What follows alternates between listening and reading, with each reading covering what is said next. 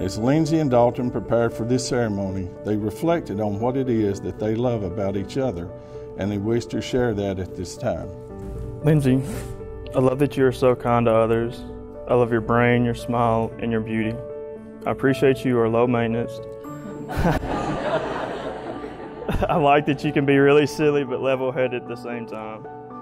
You're the most hardworking, caring woman that I could be blessed to have.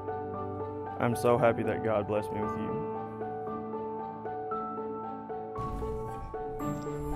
Dalton, I see in you a kind, funny, and compassionate man. You have the biggest heart I've ever seen, and the love you have for me and my family has shown since the beginning. We are so close to one another, and you're my best friend. And most importantly, we are so close that even at my worst, you never make me feel like you want anything but to feel close to me. Eternal God, creator and preserver of life, author of salvation and giver of grace, I ask that you bless Lindsey and Dalton's lives together with prosperity and good health. Help them to share open and honest communication between each other. Give them wisdom to respect each other's individual talents and gifts, and to give full support to each other's professional and personal pursuits.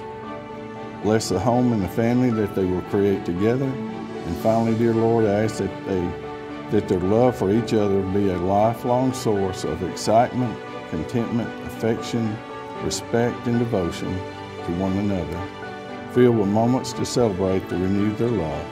In Jesus' name, amen. And so by the power vested in me by the state of Tennessee, I pronounce you husband and wife. You may kiss your bride.